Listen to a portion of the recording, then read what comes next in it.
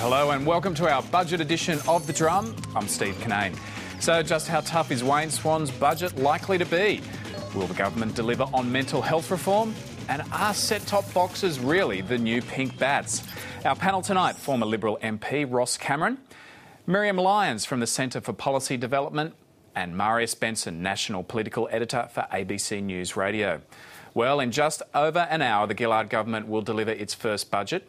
Creating jobs and cutting spending are the Treasurer's focus as he delivers a deficit that's predicted to be around $50 billion. The Treasurer says the budget will be tough but fair. Tonight's budget is based on economic responsibility, it's focused on jobs, and it's focused on spreading opportunity. Spreading opportunity to every postcode in this country. We're forecasting 500,000 more jobs in the next couple of years. And of course, we have to ensure that we spread the opportunity that comes from the boom right around our country. We have to make sure we can give everybody the skills and the opportunity to participate so they can benefit from the boom.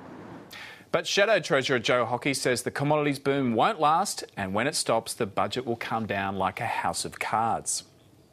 This is a government that needs to deliver tonight believable figures.